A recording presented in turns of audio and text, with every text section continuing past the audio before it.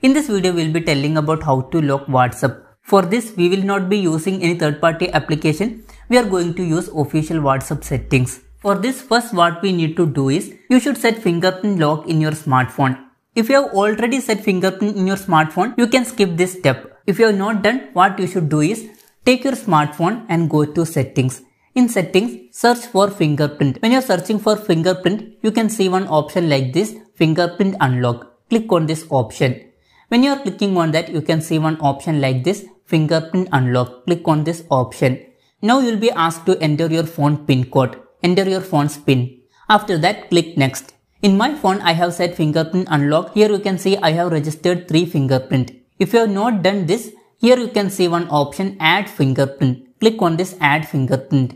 Now you will be asked to enter your phone's PIN. After entering phone's PIN, click next. Now you should set your fingerprint. For this, click on your fingerprint sensor. You may need to press your fingerprint so many times.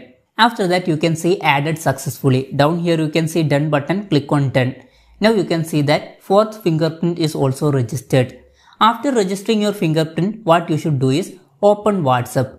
In WhatsApp, above you can see 3 dots. Click on these 3 dots. Here you can see settings option, click on settings. In settings, you can see one option privacy. In privacy, down here you can see one option fingerprint lock. Click on this fingerprint lock. By default, it will be set to off. We want to set fingerprint lock. Here you can see unlock with fingerprint option. Turn this on. When you are trying to turn it on, you will be asked to confirm your fingerprint. I am confirming my fingerprint.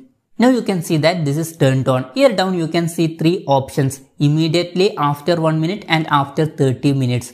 If you are selecting immediately, when you minimize WhatsApp, immediately WhatsApp will be locked. If you are selecting after 1 minute, after minimizing WhatsApp, after 1 minute only, WhatsApp will be locked.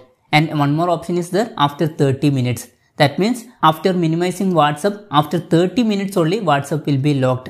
Anyway, I am selecting immediately. That means it will lock immediately after minimizing.